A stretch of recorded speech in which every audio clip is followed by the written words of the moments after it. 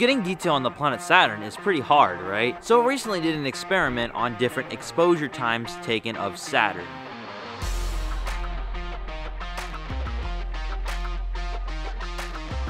So one of my videos of Saturn, I had a very short exposure time and a lot of frames. In the other, I had a longer exposure time and little bit of frames. Well, I found out that the photos of Saturn taken with the longer exposures did much better than the photos taken with the short exposures. Now this is because usually when you take photos with shorter exposures, you have to crank up that gain, which therefore adds noise and less detail. Now I also noticed it made atmospheric turbulence more apparent. The planet was much more wobbly, didn't look very good, and there was barely any detail on the planet itself, and you can barely just see the ring divisions.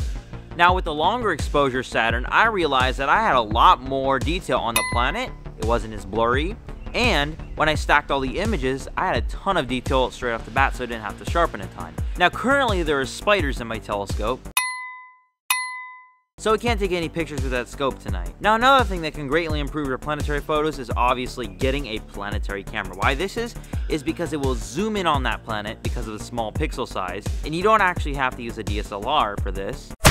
Whereas the DSLR's pixel size is much bigger. The ZWO ASI 178mm has a 2.4 micron pixel size, whereas the DSLR I have, the Canon EOS Rebel T7, has a 3.72 pixel size. So obviously the DSLR pixel size of 3.72 is really good for deep sky, but not for planetary. The good one for planetary is obviously the 2.4 because it's smaller and you can zoom in there more. I would recommend looking for a camera that has a pixel size of 2.9 or lower for planetary specifically, though a DSLR will work well if you already have one. Now obviously you're not going to get the best detail of Saturn when it's coming over the horizon, so I'd recommend waiting till like midnight or maybe a little bit past midnight, because then it'll be higher up in the sky, and that way you can get more detail on the planet, as well as less atmospheric turbulence. Another issue with planetary I have found is the focus. You have to have precise focus. This is going to screw everything up.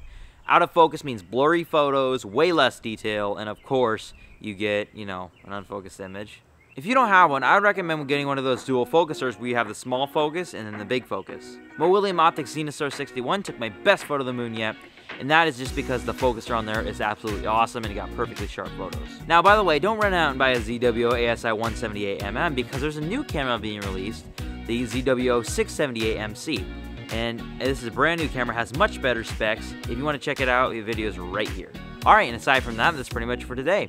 If you like my video, please leave it a thumbs up, and if you like my content, please subscribe. What is your favorite planet to photograph and why? Let me know down in the comments below. Anyways, until next time, clear skies.